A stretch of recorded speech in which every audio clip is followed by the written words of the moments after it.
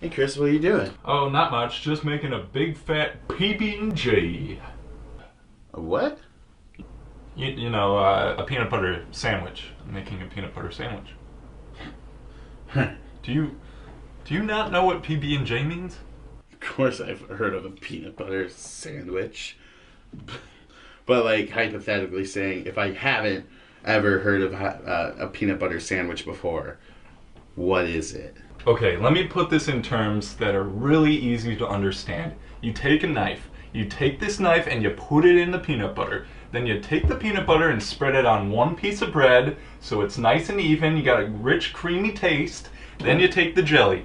And when you get the jelly, you just glob it onto the other piece of bread like that and just smash it everywhere. You know, it doesn't have to be pretty. But then you take these pieces of fucking bread, you put them together, and then you have a PB&J.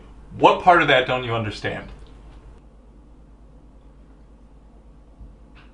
You know what, Chris? You can be really thick sometimes. I don't have time for this.